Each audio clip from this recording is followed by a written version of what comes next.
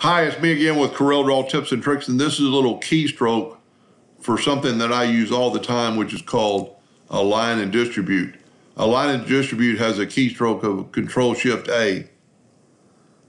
That's not that bad, but let's make it better. Let's make it a one-key keystroke.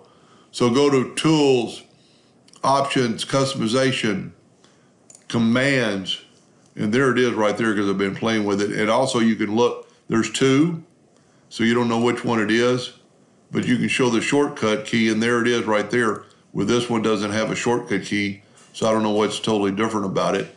But we can add one, and I'm just gonna add the minus sign.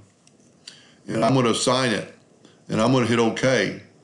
The next time I wanna align something and distribute something, all I have to do is hit the minus sign on your keyboard, one keystroke, and it comes up, and then you can align them, and then you can line them perfectly.